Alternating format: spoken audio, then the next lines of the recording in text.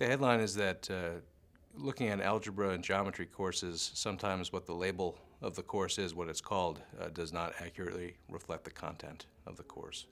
Some mathematics courses that, for example, are called honors are actually covering basic material, and some that are purported to be more basic courses are actually fairly rigorous. You could have courses with the same title, same description, in two different districts, and the students are being taught very different content. The implications are that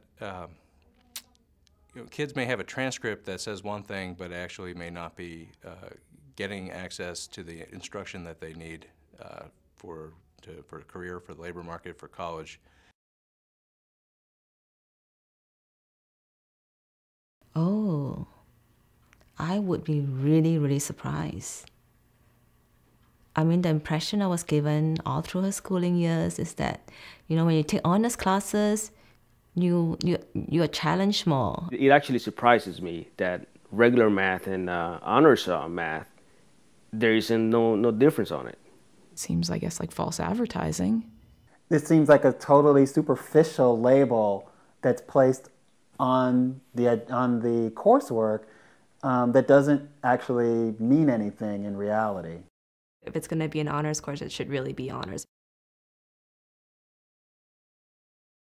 The question remains whether or not there's a benefit to labeling one version of this instruction honors and the other is standard. Why are schools calling things honors when in reality they're not? What if I want my child to be a little more challenged?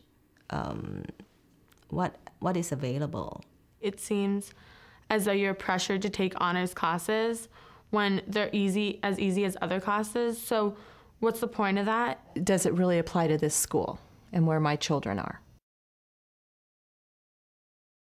It's very important for parents who see this study saying that the honors algebra course, Algebra 1 course, was not as rigorous as the regular algebra course. They need to understand that this is across many high schools, but the real point is that parents need to ask questions about what honors will mean in a certain school. For some schools, the honors college course or the honors course is fine. For other places, it may not mean the level of rigor parents are thinking it means.